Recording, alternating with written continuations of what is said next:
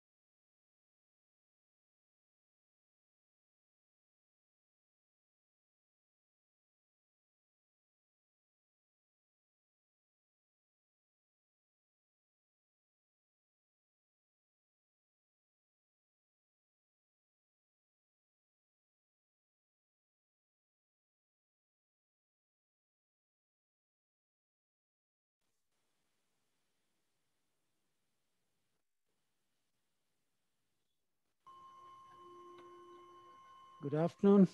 Hello, good afternoon, Professor Pani. How are you? I'm good. Yeah, How are you? I am very good. Yeah, I can hear you well. Right. Uh, do you want to show something, or do you have a I have PowerPoint? yes, I have a presentation. I'll share it at that point. Okay, yeah, sure, yeah. Mm. What I will do is I will make you co-host. Yeah, you're already a co-host. So Mm. you will have all the rights to do whatever you want. So you can share. And then I also wanted to check, would you like me to summarize maybe some questions that come in the chat box and you want me to do it at the end? Sure.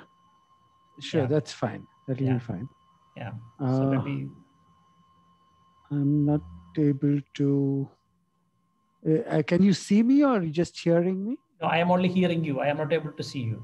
I think that is a.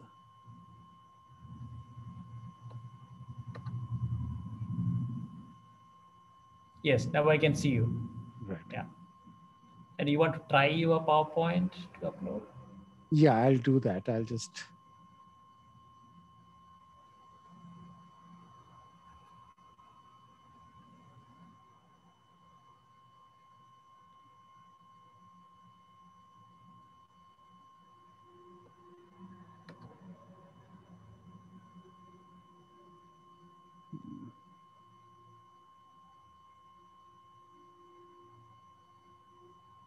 Just trying to.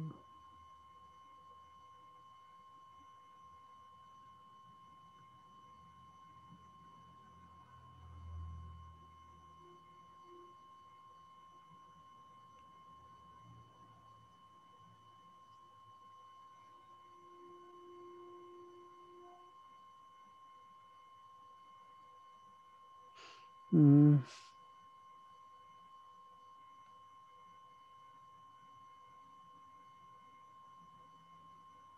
I'm not able to.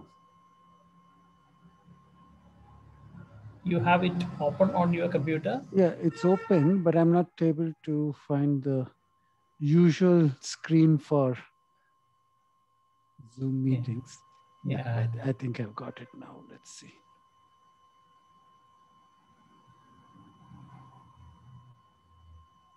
Yeah, now it is coming. Yeah, it is come. Right. If you want to make it full screen, because now I am Yeah. seeing the. Yeah, I'll just do that.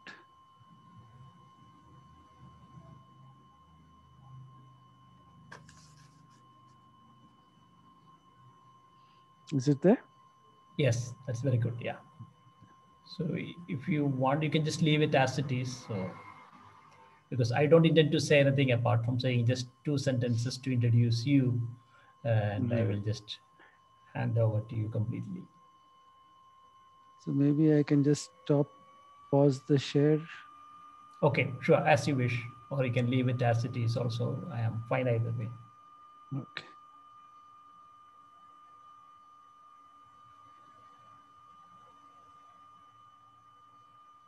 So we have 2 more minutes, and then we could let people to come in. Right.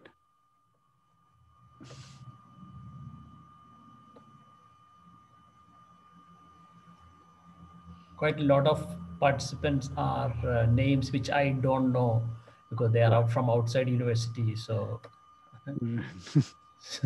It's, I know some names only. It's an open lecture. So, right. So you can open up the discussion and see how it goes. Yeah.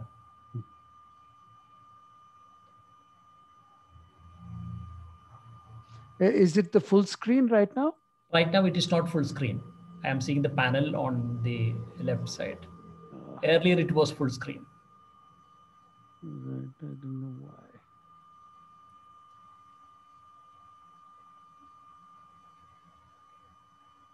Is it full screen now? Now it is full screen. Right.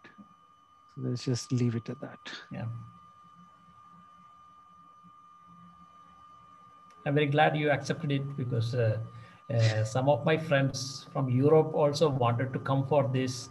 They said they want to see the recording because there is a good debate on whether this is really two views or same view. So we like to hear from you. What do you think about it? Yes.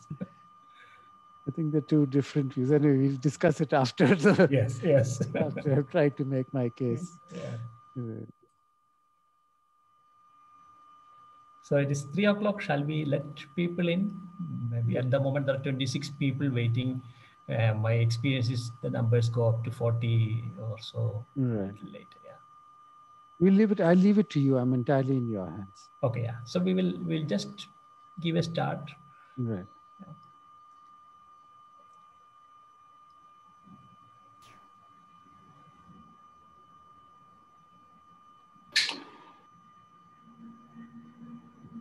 Yeah, he was doing postdoc.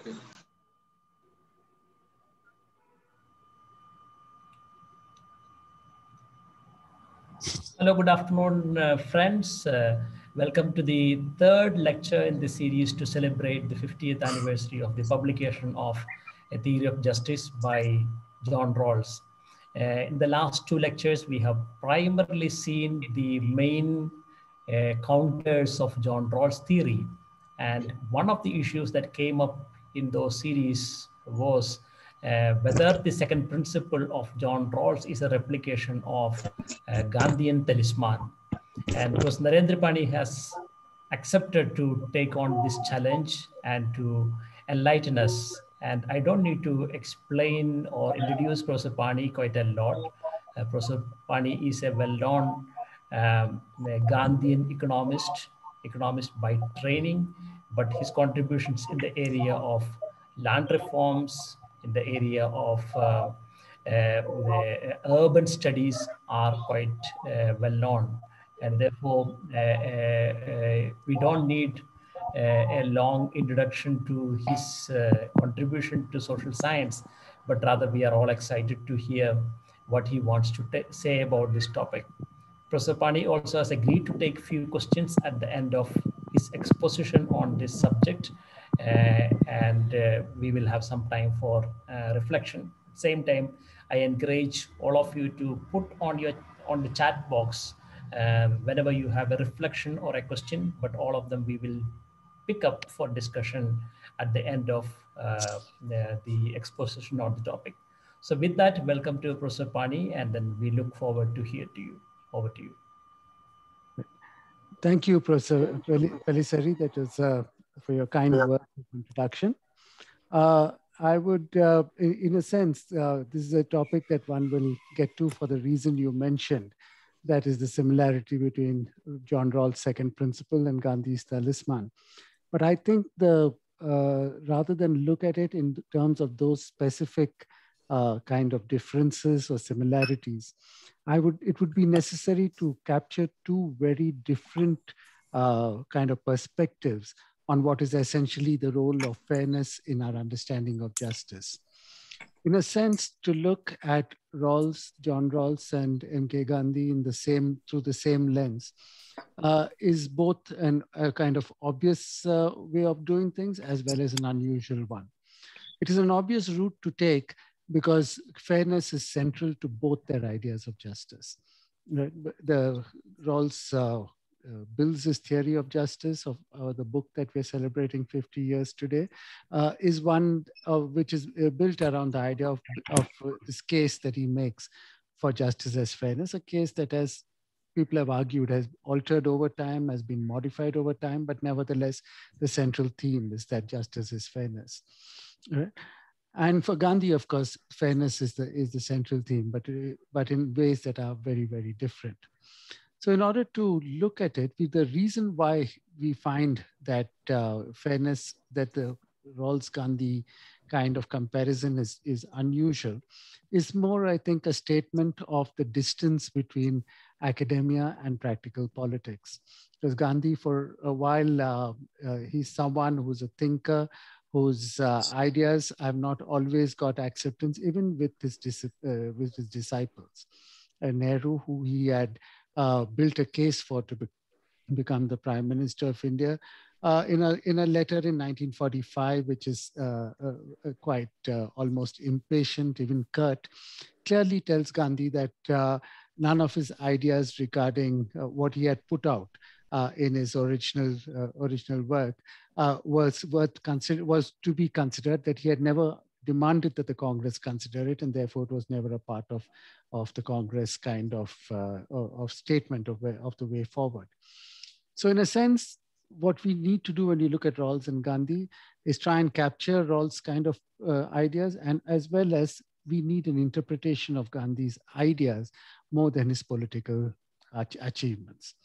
So I'll try and bridge that gap in terms of 4 real steps. First, I will try to briefly conceptualize what I think is a theory of justice as fairness. What are the basic requirements of such a contention?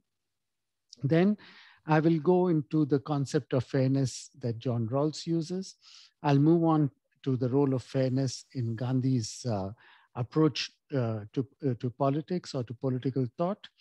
And then I will look at the divergence between the world of Gandhi and that of Rawls. Particularly, I would say the divergence which I would take is actually a divergence in between the world of rationality and the world of action. Right. To begin with, the idea of fairness, I think the foundational, I would go with Amartya Sen's idea of what a theory of justice as fairness, or the idea of justice as fairness should actually consist of. So the foundational idea, the idea of fairness here, can be given shape in various ways. I'm just citing Amartya Sen here, but it must be a demand to avoid bias in our evaluations, taking note of the interests and concerns of others as well, and in particular, the need to avoid being influenced by our respective vested interests or by our personal priorities or eccentricities or prejudices. So essentially, this is really the idea of fairness is built into the idea of impartiality. Right? But whatever the way we look at what is impartial, we need to see it in terms of, it forms the basis for any conception of justice as fairness. Right? Once we take that idea of fairness built into it, you need to then look at the movement from fairness to justice. And this requires a little more, I would say, argument as what happens at the next step. It's really not my place to try and define justice in a setting of the National Law School, but nevertheless, we just need to take note of a fact that in the wide range of definitions that would be available, there is a case for going back to the 6th century Roman view in the Institutes of Justinian, where he sees justice, or it is laid out that justice is the set and constant purpose which gives to every man his due. Now, this construct raises 4 specific issues, each of which I think virtually every major theory of justice goes through. Right? The first idea is justice as individual claims, that there are specific claims, and justice has an element of an individual claim built into that. The second is the idea of justice as an enforceable obligation. Third is the idea of justice and impartiality. And fourth is the idea of justice and agency. Virtually every theory of justice has an idea of what is an individual claim, that element is justice is something that is claimed. It is something that is demanded. We demand justice, but sort of beg for mercy, if you like. So you're really looking at it as in terms of justice as an individual claim. It is also an enforceable obligation. It is something that I can say as a right that you must do the following things. And it has an element of impartiality. It is not something that I can take one point of view at one point of time and look at it differently. And there is the justice and agency. There must be an agency that can influence the course of events in a way that makes it more just, or for that matter, unjust. Now, in fairness, as I move from fairness to justice, each of these broad claims that are built into a Justinian sort of construct, right, has a place for fairness at the center of that. There's a fairness when I'm looking at it in terms of individual claims. Fairness is the inclusion of interests of other individuals and groups, not just my own interests, right? Justice as an enforceable obligation. Fairness is then not just something that is desirable, but is something that I can enforce or is enforceable, right? Justice and impartiality, that is there is the fairness, the demand for fairness would mean there's an absence of bias, prejudice, and self-interest. And the agency would demand or require that the existence of individuals and groups can generate fairness and unfairness. There are people who can actually do that. So when you take these four as basically the idea of fairness, or the movement from fairness to justice, is that I'm able to look at the interests of others in a way that is enforceable, and which has that without the bias, prejudice, and self-interest, and with the power to actually generate this requirement, right? So there is then a theory of justice as fairness must have a clearly defined path from fairness to justice. And that path would require institutions to make it stable.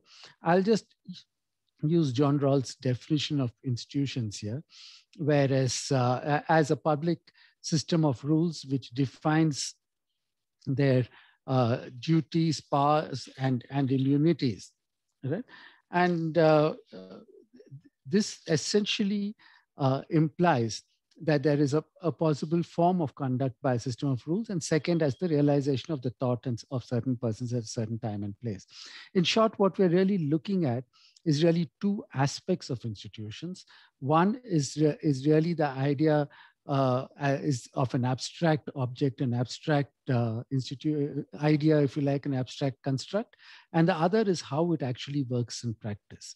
So institutions can be seen as a set of rules, and also as the institutions of practice, how those rules are followed through in practice. Right. So now, if we move over to Rawls and see the way, I know once again I'm dealing with an audience from the law school, but still let me just very briefly outline its major features that we need to make the case that I'm trying to make. The first idea of fairness in Rawls is that the principles that free and rational persons concerned to further the interest would accept in any initial position of equality is as defining the fundamental terms of their association. So in other words, what we're really looking at is a basic idea of fundamentally that there is a position you start from, and this position can be determined by free and rational persons. And this, I think, is critical to the theory of justice, and indeed for all of Rawls' work. And that is, it assumes that it is something that can be put together by free and rational persons. Implicit in that approach is that it is contractarian. It's based upon the social idea of a social contract. And second, that it's a social contract developed by rational persons. It puts rationality at the center of the case for fairness. That if I work the way the theory of justice, of fairness to justice, the path from fairness to justice is to be done is through a clearly rationally defined means. Right. So the first step here is to identify what is a sense of fairness. And in justice as fairness, the original position, I'm quoting Rawls again, the original position of equality corresponds to the state of nature in the traditional theory of social contract, right? The original position is understood as a purely hypothetical situation characterized so as to lead us to a certain conception of justice. Among the essential features of this situation is that no one knows his place in society, his class position, or social status, nor does anyone know his fortune in the distribution of natural assets and abilities, his intelligence, strength, and the like. The principles of justice are chosen behind a veil of ignorance. The idea of fairness here is if I do not know which side I am on, I will be able to, any judgment I make will be necessarily fair, right? My biases would not come into play, right? Though it could be argued that prejudices might implicitly come in. But if I really do not know which side I'm on, I would be able to have, and there is a case for a set of rational people to put it together, then I wouldn't quite have any bias, any influence on it. And that original position is based on the fact that I do not know, and therefore it would be fair. Right, so the veil of ignorance is really the source of fairness in the Rawlsian construct. right? Now, the movement from that original position based upon a veil of fairness to the principles of justice is a rational process in Rawls. He's only talking about a social contract that can be put together by people who are rational and rational beings, right? So on the basis of rationality, then, he arrives at two principles that are for him central to the idea of justice as fairness. The first principle is that each person is to have an equal right to the most extensive total system of equal civil basic liberties compatible with a similar system of liberty for all. Right. So what you're talking about here is not just equality of opportunity, but also a widespread access to a system of liberties. So there is an idea of freedom built into it, and there is a necessity of everyone having equal access to that freedom. And the second principle, which is once again something that we'll come back to later after discussing Gandhi as well, and that is that social and economic inequalities are to be arranged so that they are both to the greatest benefit of the least advantaged, right, consistent with the just savings principle. That is that you need to save something to maintain future generations, at the whole idea of the just savings. So to the greatest benefit of the least advantage, taking into account the idea of just savings, and B, attached to the offices and positions open to all under conditions of fair equality and opportunity, or equality of opportunity. So what we're really looking at here is a principle which says that that you need to look at it and arrange it in a way that benefits the worst off. Right? It is what in welfare economics is termed the maximum principle, that I judge a situation in terms of what it does to the least advantage. In this case, there's a demand that the economic inequalities that have to be arranged, because talking of equality in an unequal society, right, it necessarily regenerates that inequality. So justice there demands that you have further economic inequalities that correct past wrongs. And those social and economic inequalities are to be arranged so that they benefit the least advantaged, right? So that is at the heart. These two principles are rationally arrived at, and Rawls argues that the original positions will only lead us to these two principles, or they should lead us to these two principles. Okay. So when you're looking from these principles, he further makes this case that you move to the working of institutions. And the institutions that you're talking about, right, have to function on the basis of two priorities. The first is the priorities of liberty, right? And the priority of liberty is that the principles of justice are to be ranked in lexical order, and therefore liberty can be restricted only for the sake of liberty, right? That if while every individual has the right to do whatever they really want, right, that has to be restricted only when it hurts the ability of others to do what they really want.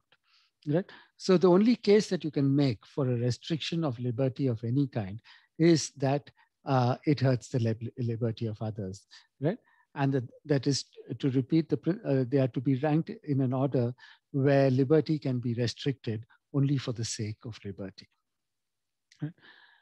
The second priority, or the second role that institutions must play is the develop a priority of justice over efficiency and welfare. When there is an issue where efficiency and welfare defines a course of action that might be unjust, priority has to be of justice over both efficiency and welfare. So the second principle of justice is lexically prior to the principle of efficiency, right? And to that of maximizing the sum of advantage, and fair opportunity is prior to the difference principle. So what you're saying really is that these elements are prior right, to the difference principle, and that you have justice and would have greater priority over the elements of efficiency. Right? So this then is in a nutshell the argument that Rawls makes. One is that you have the original position with the veil of ignorance, not knowing which side you'll be on when deciding a particular issue, as the starting point of justice as fairness. That basic original position leads to the two principles of fairness, and those principles in turn demand these two priorities. And let me just repeat and re-emphasize that this entire process is carried out or is worked out in the realm of rationality. Right. Now, when you look at Gandhi as the alternative view that we are trying to understand today, there is, I think, a little more groundwork to be done. As I mentioned at the outset, Gandhi's work is not widely, Gandhi's idea of political thought is not widely recognized. Gandhi is seen ever since he was sort of promoted upstairs, if you like, to take on the position of a Mahatma. He has been admired as a person, if you like, or hated as a person, as his assassins and their followers would say. But essentially, is the personality or the of Gandhi has overridden his ideas in many ways. This was probably inevitable for a man who believed that his life was his message. But I think it's important, if you're trying to gain from it, to go back to Gandhi and see why, despite, for instance, in the Indian context, where he has been the widely attacked by theoreticians of all kinds. The Marxists don't like him, the liberals don't like him. Very few people, in fact, there's virtually no political stream in surviving major political stream in India that has been supporter of Gandhi. He was not liked by the Congress. He wasn't liked by the Loyites, certainly not by the Marxists, and certainly, again, not so by the Hindutva groups. So what we're really seeing is trying to reconstruct. What we need to do is that despite this sort of political sort of negation of Gandhi, the fact is that on the ground, at various points of time, at all the turning points of India's political history, there is a resort to his methods. There is a resort to satyagraha. There is a resort to actions of the kind. There's a resort to civil disobedience on a large scale. We're seeing it in the farmers' agitation. We saw it before that in the CAA movement, and years or even decades before, we saw it in the movement against the emergency. So what is it about the Gandhian approach that survives despite and the rejection by all the political streams? And I think we therefore need to construct this approach. And the starting point for it, at the heart of this approach, is the primacy of action. Right? It's really about what people want to do and how they carry out what they want to do. So there is the urge to act at any point of time. And that urge is built around the knowledge that is available to us at a point of time. Right? That knowledge, we might know certain things, and therefore, based on that, or what we believe we know, we might go forward to act upon it. Right? The emphasis here is the belief that you know something. Right? Within that knowledge, there is a choice of specific aspects of knowledge that you choose to use. You might choose to use the knowledge thrown up about the functioning of democracies. You might choose to use the knowledge about violence, about the use of violence in politics. It depends upon what knowledge you want to use. So it's not just the knowledge that's available to society at a point of time, but it's also the choice of a specific element of knowledge that you want to use when you act. And that choice depends a lot on the person concerned. Right? And there is an emphasis on the individual as to how they would react to a particular situation, and therefore what's the kind of urge to act that they develop. This upward is one aspect of it. The second aspect is how do they go about carrying out the action. Right? The element that is critical to it really is that you're really talking about about the means, and the means that I choose would determine how an action actually carries out. If I carry out an action through violent means, that will have one kind of an impact.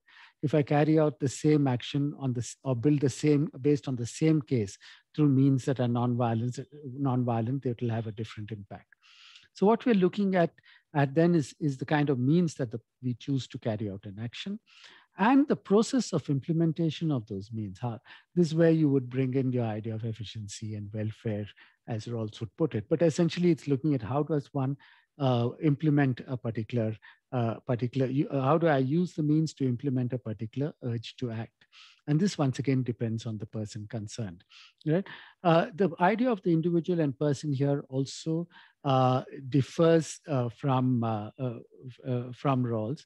We'll get into differences in more specific detail. But I think it's important to recognize that for Gandhi, and indeed for Ambedkar, both in 1916, looked at persons in terms of some things that were basically very they basically challenged the Western notion that you need to understand the individual and society, and those were the two constructs that you used to understand society. For both Gandhi and Ambedkar, it was important to recognize that individuals tended towards groups. Gandhi, in fact, in 1916, defined that propensity to prefer our immediate surroundings in various dimensions as Swadeshi. And Ambedkar in the same year making a presentation in a seminar course in Columbia, was equally contemptuous of the idea that you could understand society purely in terms of individuals and society as a whole, and that you needed to have a theory of groups or formation of groups built into it. Gandhi went a step further than Ambedkar here and spoke about the individual. I mean, this of course is drawn from a much earlier school of Indian thought, one of the Vedic schools, where he argued that essentially the individual has can have how an individual acts or behaves is built upon three gunas, if you like, which is the pure, the sattvic, the rajasic, the tamasic. That is the pure, the desirous, if you like, and the dark. Right. But what is important is that these gunas are not fixed in any individual, they change over time. So built into the understanding here is there is an action that is being carried out by individuals whose own priorities can keep changing. Right. And that is something that's important, because I'll just spend a minute on the idea of the individual here, because there are moments when we can be pure. There are moments when we can be driven by desire. That is the economist idea of an individual. And there are moments when we could be driven entirely by the desire to cause harm to others, to do, or even to sort of slip into darkness. This is like the time, this would explain, say, actions like the person who wrote the first computer virus. There is probably, while later on it, of course, created a market for software.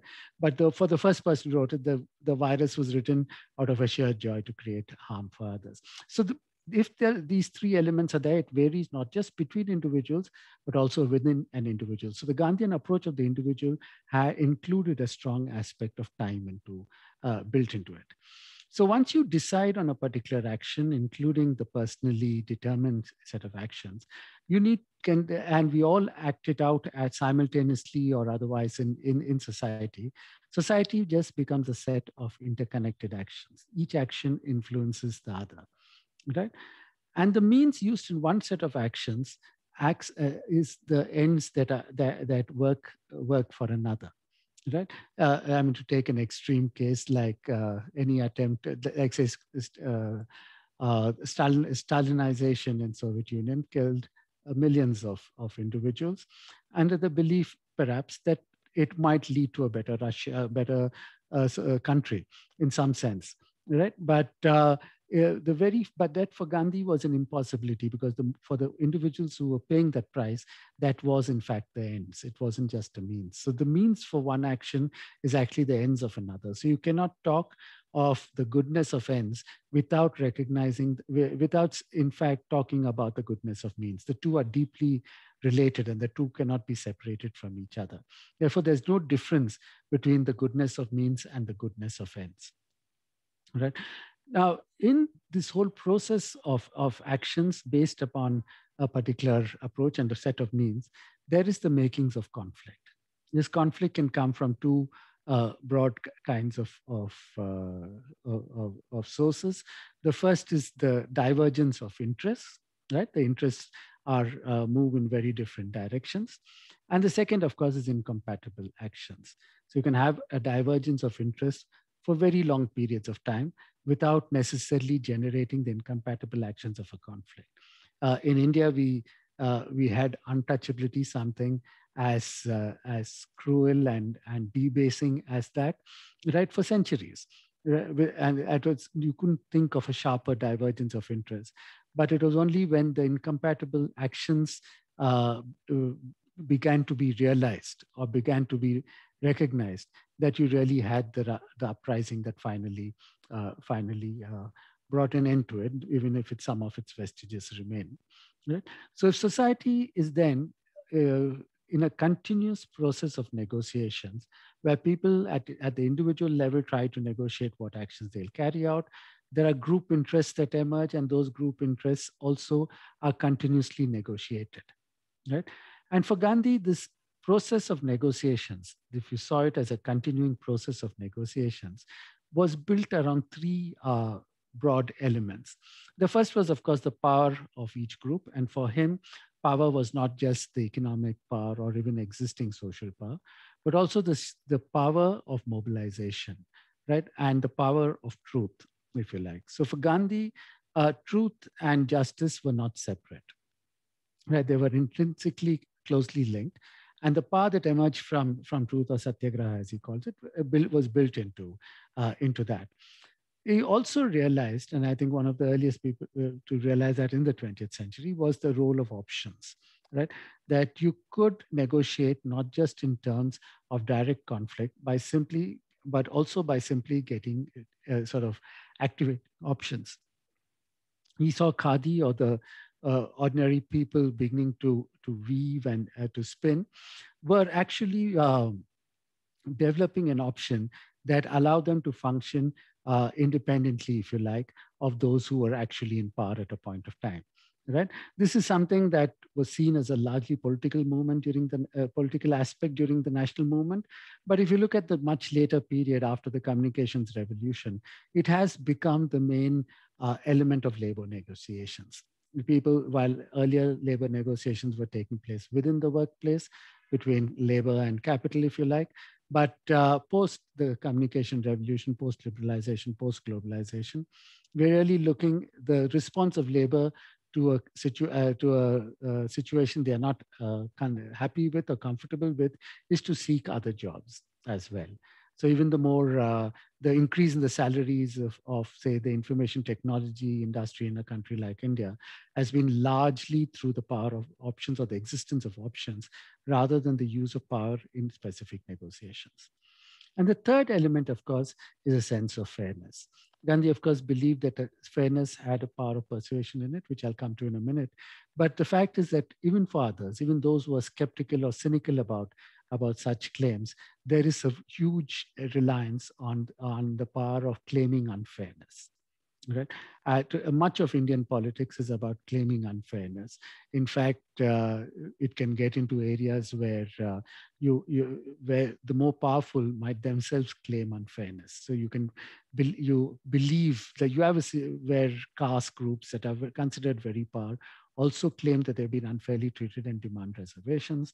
And in fact, the country as a whole, it's a different debate, but the country as a whole has reached a point where the largest group, religious group, which controls which represents 80% of the population, dominates the economy, dominates politics, dominates society, as itself made a substantial case of being treated unfairly due to minority appeasement. So the element of fairness comes into these negotiations very critically. So what we are then in Gandhi's idea, then the movement of that fairness is central to the negotiation. It's the starting point in the negotiations rather than at the beginning of the entire exercise. And the movement from fairness to justice works through two kinds of instruments. One is I would call fairness as an instrument of negotiations, and the other is fairness as an ideal. Gandhi believed in the persuasiveness of fairness. The whole idea of satyagraha is built on that. There is the centrality of truth that is constructed within it. Right? And there is therefore an element of non-violence, which is non-violence is the only way to ensure fairness in a negotiation. That there'll be negotiations which can get intense, there'll be diversity of interests, and in that element, the only aspect that you can force fair, or only aspect of fairness that, or the only way to maintain fairness in those negotiations through thick and thin, through times of great anger, of great joy, to all those periods, the only condition that he laid was that of nonviolence. And nonviolence was central, therefore, to his idea of fairness and the movement from fairness to justice. You cannot think of fairness or justice as fairness in the Gandhian construct without nonviolence. It is at the heart of that process. The second is, in a sense, that of, in a way you could argue a little closer to Rawls, though it's different in some fundamental ways, is that of trusteeship. Right? Gandhi was once again arguing that you can become, that one way of fairness is to have people in charge who are not attached to any of what happens, anything that happens there. They are not, therefore, developing a particular kind of protecting their interests or anything else. They're just trustees for both, for everybody in it. Now, the trusteeship is not just that of capital, but also that of labor. Right, and this comes from his idea of karma, that you actually work with not just for your own interests, but because it is something that's got to be done. So there is something that goes beyond. So labor has karma in terms of how it works. Capital, of course, has karma in terms, has fairness in terms of acting as a trustee. So each one is acting as a trustee for a particular input into the production system. Labor for workers for labor, and the capitalists for capital. Right? So in this process, he recognizes that this is an ideal situation. Right? And it is an abstract situation. Right? And he makes the specific point that essentially what you're talking about, he says absolute trusteeship is an abstraction, like Euclid's definition of a point. Right? It is and is equally unattainable. But if we strive for it, we shall be able to go further in realizing a state of equality on earth than by any other method. So it is, in a sense, similar. He's just, both he and Rawls are trying to create a situation where you can take the person or take the self out of out of an actual practice, and trusteeship is his approach to do it. But unlike Rawls, he doesn't do it through the veil of ignorance. Right? He does it through what he thinks is the power of knowledge. That if people know ultimately that life is more than the material they can get, if they develop a spiritual aspect to it, they would necessarily, if they have that knowledge that ultimately we don't take anything with us when we leave this world, if they develop that power of knowledge, that spiritual knowledge, they would be able to recognize the value of trusteeship. Right? He didn't have too much success with this, with probably the only one trying to make some effort in this direction being Jamnalal Bajaj. But essentially, he still argued that it was necessary to have that ideal so that you could move towards that. And the power of knowledge in this case would also become a power of persuasion. Right? And his process here, and the institutions here, were also ones that the institutions that were to generate fairness would emerge from the practice of continuing negotiations. If I could have completely non-violent negotiations and which were allowed for change on a continuing basis, there would be a sense of fairness about those negotiations. It would involve the monitoring of institutions that emerged from that negotiations, right? That institutions here were not an abstract ideal that were brought into a reality, but were rather processes that were that were emerged from the practices, right? And for him, therefore, the strength of the process of fairness of an institution did not lie so much in strengthening the institution necessarily, but more in recognizing that if there was an institution that had become unjust, it needed to be removed. Right. So unjust institutions needed to be removed, including laws. So if a law was unjust, you needed civil disobedience against that law. Right. And the second thing, of course, was that institutions then could be very just, very effective at a point of time, but would not be effective if the practices changed. And this was at the heart of his argument about the Congress, that it had a leadership role in the national movement, but soon after the national movement, its basic objectives had been met, and therefore it had no further reason to exist. Right. So he called for the dissolution of the Congress after it had outlived its objectives. So if we now try to work out what are really the comparisons of between, how do we see Rawls and Gandhi? And I think it's important to begin with a point that they both shared, that essentially fairness was a distance from interest, right? It was the idea of fairness was in Rawls' original position was once again that I don't know which side I'm on, and therefore whatever I do, will be fair. And the second, and it is the same concept of fairness in Gandhi's ideal of trusteeship, that I use whatever labor I have or capital I have in a way that benefits others. It's got nothing to do with it is distant from my own interests, right? But they were both using very different contexts. They were both operating in very different contexts, and they were both comfortable with the context they were operating in. For Rawls, it was essentially talking about the social contracts of rational beings. You cannot understand a theory of justice or any of his other work without accepting rationality as the only way forward, and recognizing that that there are social contracts that determine how our society functions. But for Gandhi, then it was the idea of the context he operated in is one of negotiations between individuals and groups. And he recognized that these negotiations can be rational, they could be intuitive, and they could very often, as in the case of communal riots, turn out to be irrational. Right. So you're dealing with the idea of fairness was to try and keep it as sort of nonviolent as possible. It was try and then strengthen the weak and use the idea of how various groups could put together. So the context they were operating in was very different. So for Gandhi, for instance, even in the approach to impartiality, Rawls was operating in the rational context, and if he took the individual out of it through a veil of ignorance, there was the idea that the original position, a completely abstract, hypothetical situation, would hold.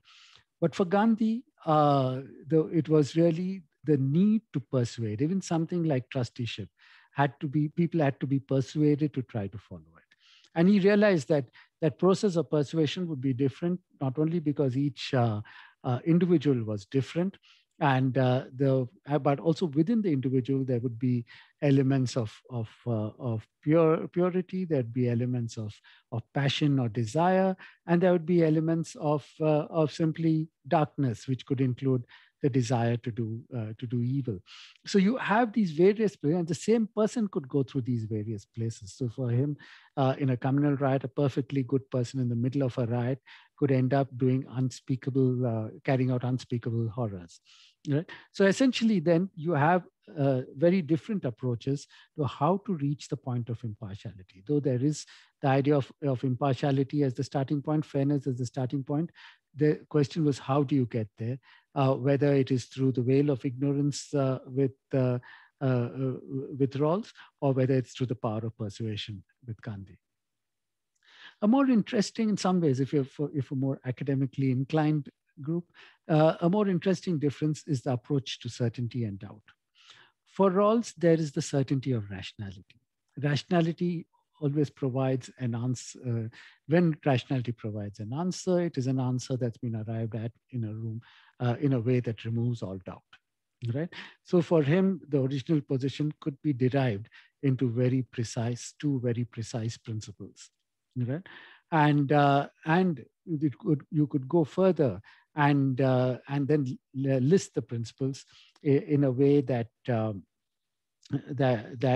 are to arranged them in a way that are to the benefit of the least advantaged. Right? For Gandhi, on the other hand, reality was a doubt. So even when he faces the same situation as the second principle, the point the Professor Tellis mentioned right at the outset, right? You're talking about the same principle of arranging social and economic inequalities in a way that benefit the least advantaged. Gandhi accepts that, but for him, there isn't the certainty that Rawls is able to generate. Right?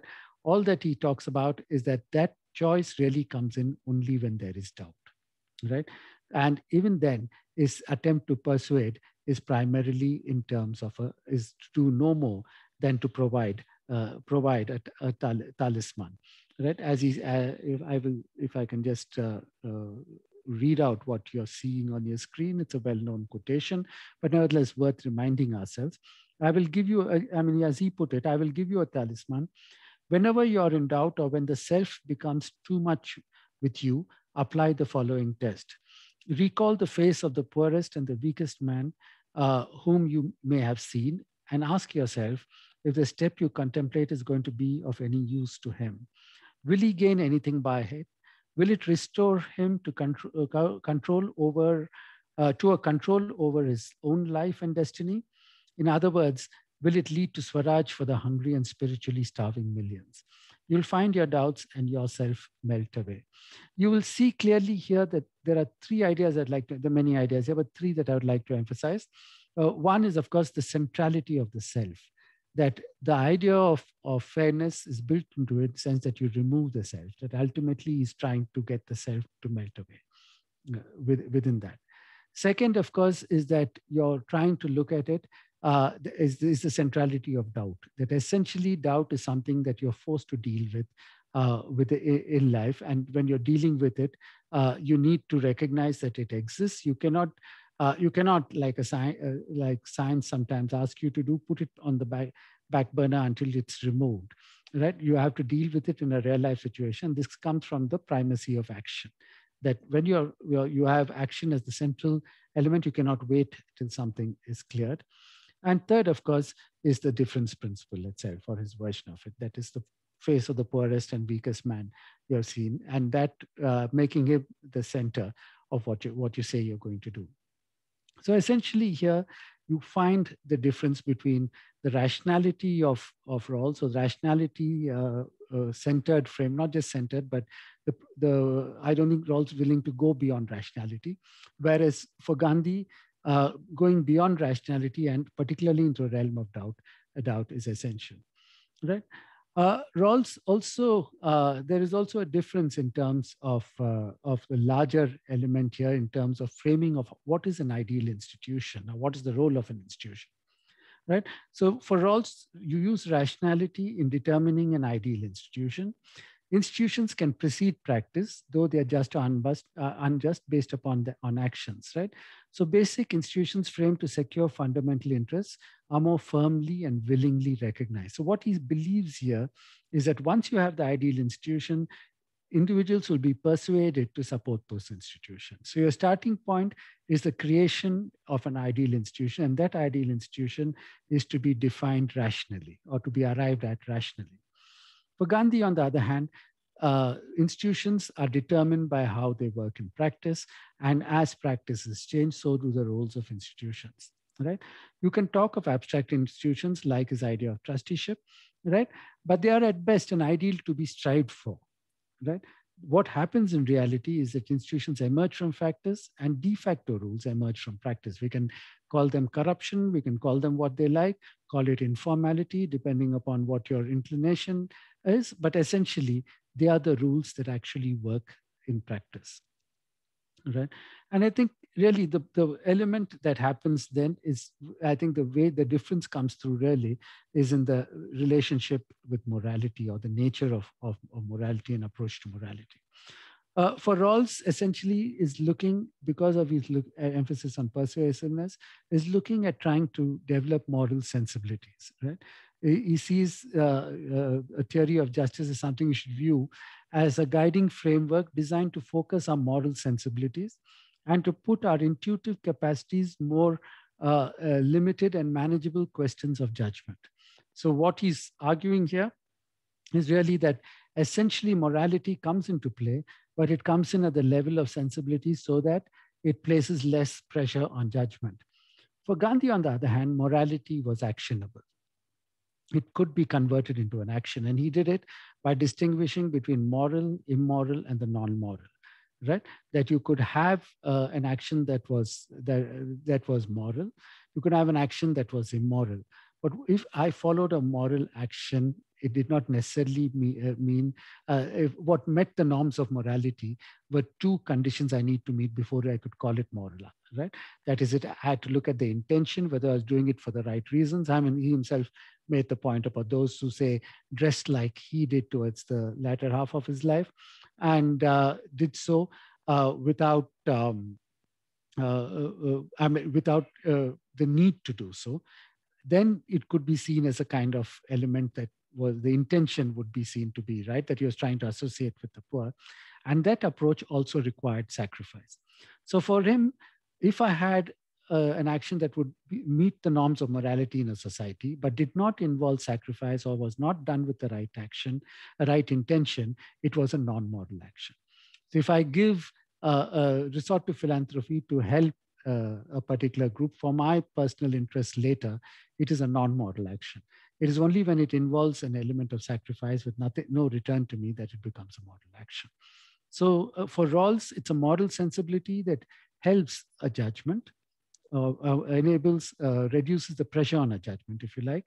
Whereas for Gandhi, it is something that's actionable, and morality is a part, therefore, of active politics. So I'd like to end with the contention that essentially there is for Rawls, the justice as fairness relies extensively on the persuasiveness of what is a rationally perfect theory. For Gandhi, on the other hand, he repeatedly argued that he did not believe that a general theory was possible. It is the same kind of thinking that led him to reject both the Bolshevik Revolution as well as the National Socialism of Nazi Germany. So essentially, both because he believed that no such general theory would work. And for him, the whole idea of justice as fairness was a continuous interaction between theory and practice, an interaction that resulted in a variety of negotiations that could only be protected by nonviolence. So I'll leave it. I'll leave it at that, and I look forward to any discussion that may follow. Thank you. Thank you, Professor Pani. That was great. There are several people with the hands. Maybe one question before we call the person to ask question. If somebody has put in the chat box as to where do we get to read Gandhi's ideas on justice? And maybe we begin with that, and then we could have people to ask questions. See, unfortunately, Gandhi did not write, he did one or two books, but his main thrust was spread out over, as we all know, 98 volumes, spread out in occasional points. For instance, his idea of Swadeshi, his definition of Swadeshi, is in a lecture that he's giving to Christian priests, requesting them not to proselytize or to make a case against proselytization to them. So it's spread out at multiple places. Now, there are obviously major works interpreting Gandhi's ideas, and I've done one of them as well. But I would really believe that the only way to understand Gandhi is to get into those, is to get into his collected works and wade through it. It's not organized for an intellectual audience. It is organized for a larger persuasiveness. But there are specific concepts, his idea of persuasiveness, Swadeshi, trusteeship, are best explained by him. I don't think anyone else has captured it. In fact, Swadeshi is largely misrepresented in most other interpretations of Gandhi. Thank you. Satvik, please go ahead. Thank you, Professor Pani. I have two questions, if I may. First is, if I have understood correctly, you define justice in terms of legal law sense, and thereafter justice as a theory of justice and Gandhian's understanding of justice. Is there a difference between legal theory of justice and, let's say, Gandhi or Rawls' theory of justice? And if I can ask another question, second is, if I have understood correctly, you said that the Western society and it gave rise to Rawls' understanding of theory of justice, and our society gave rise to Gandhian theory of justice. If I'm trying to make it, I was wondering if our societies are so different. If so different, how come we have almost similar understanding of justice like Rawls? Thank you. All right, thank you. See, the difference between the legal norms and justice, legal is a route to justice. It's a way of, it provides both corrective justice or distributive justice, but the idea of being just goes beyond that. In fact, for Gandhi, it would go well beyond even social norms to personal norms, and to even being fair to yourself, right? Or developing your personality in a way that's fair. So justice is a larger concept than the legal concept, though obviously the legal aspect forms a critical part of it. Now, I don't recall, I'm sorry if I misrepresented this, but I don't recall saying that that Gandhi or Rawls was entirely a product of their societies, right? Gandhi's theory, yes, Gandhi borrows a lot from traditional Indian thinking, but he also borrows a lot from the West, right? His ideas of essentially, even his idea of justice in many ways links. You must never forget that he was, after all, a lawyer trained in the Inner Temple, and therefore he had access not just to jurisprudence or theories of jurisprudence, but he also mastered it in some sense, and he was influenced by that. You'll find the great influence of Tolstoy on Gandhi, which is very widely recognized and spoken about. So the idea of them, I would see them as like all of us, reflecting where we have come from. Right? Those are the ideas that you learn ideas on your from your parents. You learn ideas as you grow up from your and then, but you're also influenced massively by others. And Gandhi's famous quotation about opening his windows to influences, but not being blown off his feet. So that's an element that comes into Gandhi in a very substantial way. But I would argue against reducing these great thinkers, both Rawls and Gandhi, to being merely products of a predetermined society.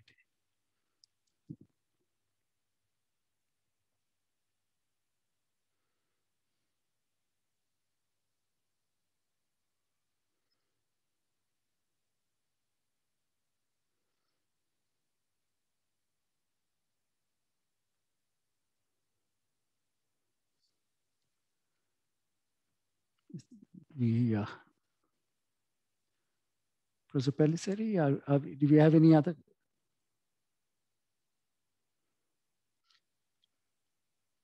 I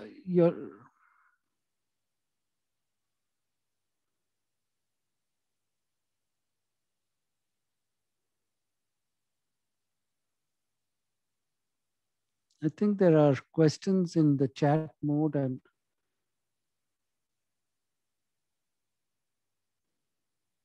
there's a question on criticism of John Rawls' theory of justice. That's of course been subject to a wide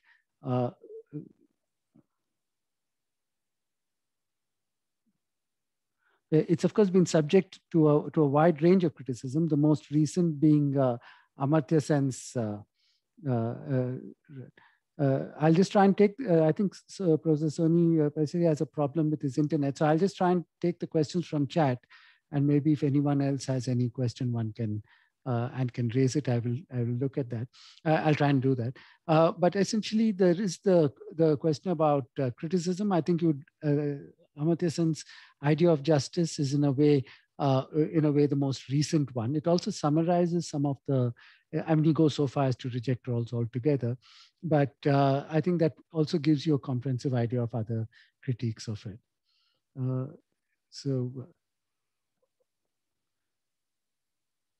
I think Professor Pellisseri, you're muted.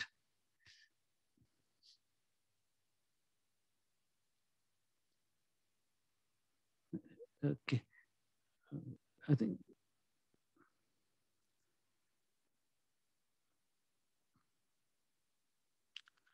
Let me just go through the chat and see if there anyone, any other question. Yes, I had a bit of a problem, but maybe we should. Rohit had his hand up. Rohit wants to go ahead. Rohit, where are you? Yes. You need to unmute Rohit. Yeah. Good evening, sir. Good evening. So you just answered about sense criticism, but it might be a wild comparison, but I just wanted to know. I have put my question in the chat box also. But sense view is to enhance the capabilities of people, be it education, health, skills, through state support before their participation in the market economy. Can we compare this with Rawls' ideal institution, a rational ideal institution? And Jagdish Bhagwati stood for economic growth through reforms, and using that dividends, he wanted to do welfare spending. And could this be compared to Gandhi's actionable practice? No, Gandhi's concept of action was really based upon what happens to negotiations that are taking place in society. So it is the interventions there are not that of the state in general, on a society in general, but more in terms of very specific processes where the state was supposed to intervene. Right, like in the Indigo Satyagraha, it had become grossly unfair, and he had mobilized people to intervene in a way that removed the elements of unfairness that built into it. The same in the case of the salt Satyagraha. They're very specific interventions that change it. It's not a general support for the state or for the market. Sen also, I think the idea of sense capabilities goes beyond state support. It's really about the role of the individual, the ability of an individual to do what they want to do or be, or to follow what they want to do or be, or to realize what they want to do or be. That is what he calls functionings, right? So that goes beyond the idea of the state. It could be helped by nature. It could be helped by a number of factors. I might want to breathe fresh air, and it might not be possible because of climate change. Whatever the aspects within that, right? So I wouldn't reduce Sen to state intervention. Right? And these issues here, both in terms of Gandhi or even Sen, but certainly in terms of Gandhi, go well beyond the role of the state. Right? And I think it's really about what happens to an individual and her ability to negotiate within society.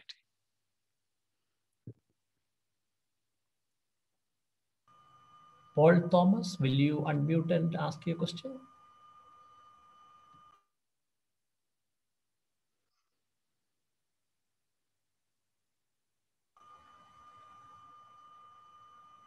We can't hear you, Paul Thomas. You have to unmute yourself first.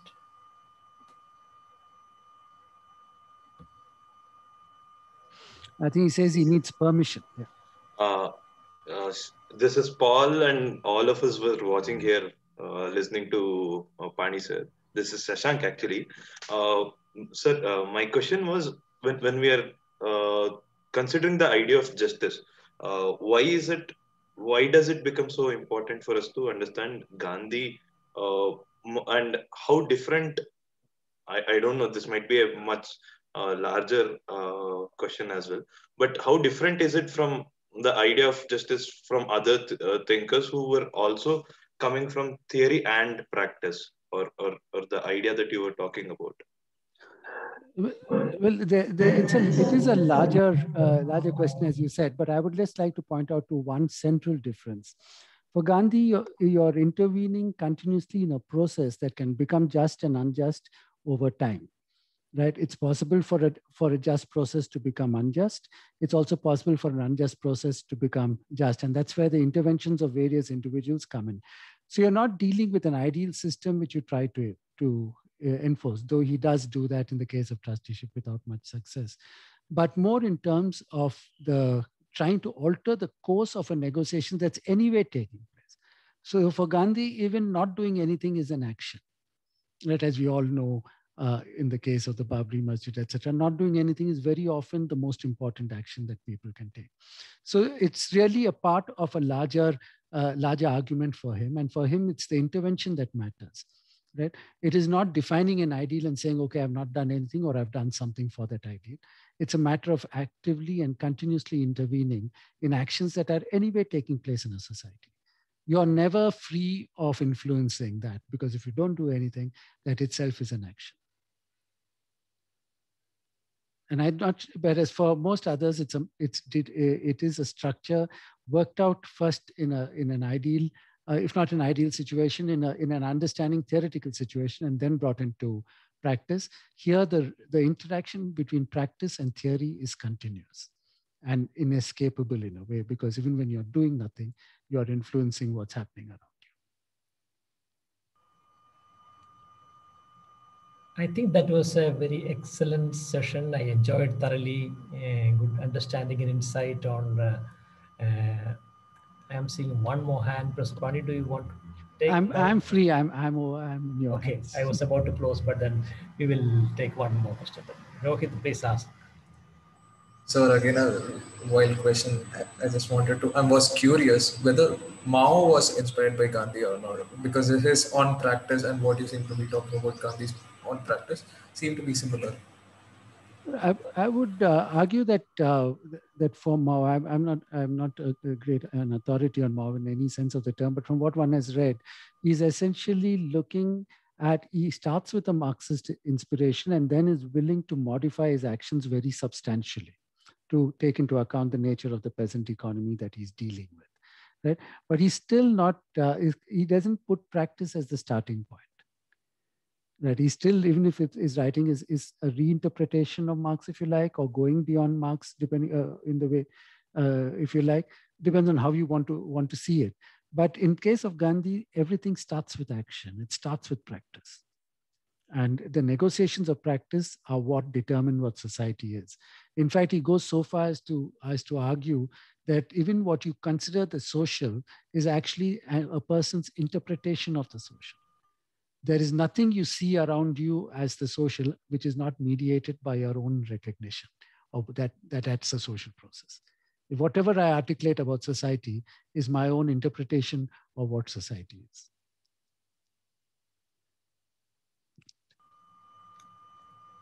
Excellent, thank you.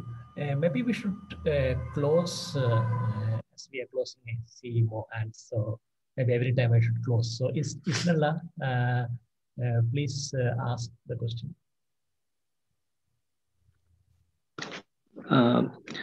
Hi, it was a wonderful session, and I was slightly curious to know, am I audible? Yeah, you are. Sir, it is a famous quotation that we call justice as fairness whenever we talk about Rawls. And here in the Gandhian, we saw justice as an ideal, as an instrument of negotiation.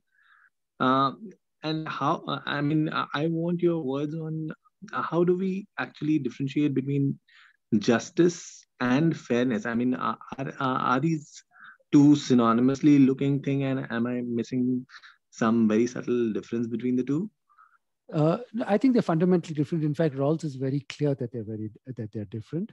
And basically, when he talks of justice, when Rawls talks of justice as fairness, he's treating fairness as the position from which you can arrive at the rules that constitute justice, that go into the making of. When you have a social contract that will be a just contract or that will ensure justice, you need to have a basis for that initial, for Rawls, rational negotiation, and that basis is fairness. Without fairness, that the rules that emerge in a social contract would not be ideal.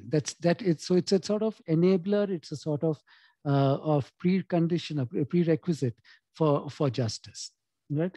And in the case of Gandhi, it's a precondition for negotiations that would be fair. Right. So both cases, that the fairness of negotiations in Gandhi through nonviolence it creates the atmosphere, creates the context in which your negotiations would be fair. So fairness is different. It is in both cases an instrument rather than an end in itself. Yes, you will have it as an end, but coming out and reflected in other aspects. But you need it as a starting point. So for Gandhi, you need nonviolence as a starting point, and for Rawls, you need fairness or the original or the principles that emerge from that he thinks emerge from the original position as the starting point. So they're both starting points rather than more. Though ultimately, whether the rules are fair or not would depend on where they come from. And in that sense, it's not. So I would just emphasize that it's not the same. It is one leads to the other.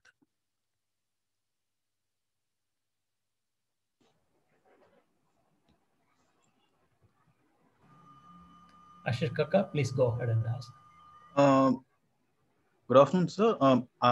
Thank you for your session. I had a question that how can affirmative action, where India's historical forced social exclusion has been addressed, or an effort has been made to address with a sense of social inclusion, how can that be seen as an intervention of justice? And does that fit strictly into either Gandhian or Rawls in interpretation of justice? Like, I think that would be consistent with both, because the difference principle in Rawls would include, I think, actions that benefit those who are the most disadvantaged, and in Gandhi's case too, the whole idea of mobilizing the disadvantaged, or seeing the person in his talisman as well, seeing the person who's worst off. In both cases, the affirmative action would have a positive role. So I would think affirmative action is consistent with both these perspectives. Thank you, Professor Pani. We should close. We have held you a little more than what you had promised. Thank you very much. Before we close, let me introduce our next session. Next session is on April 17. The speaker is Chandran Kukutas. He's going to speak on Rawls and immigrants. In Rawls' theory of justice, or in his just society, everybody is property owning individuals, and people don't need to move from one place to another.